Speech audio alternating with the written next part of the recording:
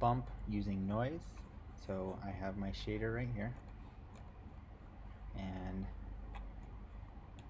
I'm going to go to shading, and I'm going to create a bump, and I'm going to move the bump here to normal.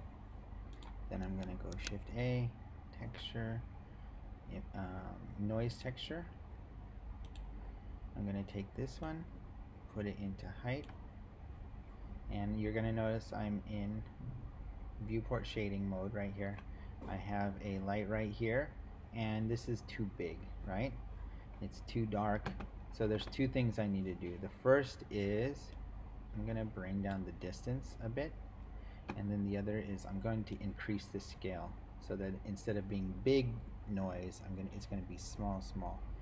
So maybe 30 or something, and it's too strong. So now I'm going to go here, 0.1, still too strong, 0.05, still too strong, and maybe I want it to be a little bit more like this, and now I'm going to 0.02. Alright, maybe 0.035. There we go. Maybe something like that. Whatever you're interested in.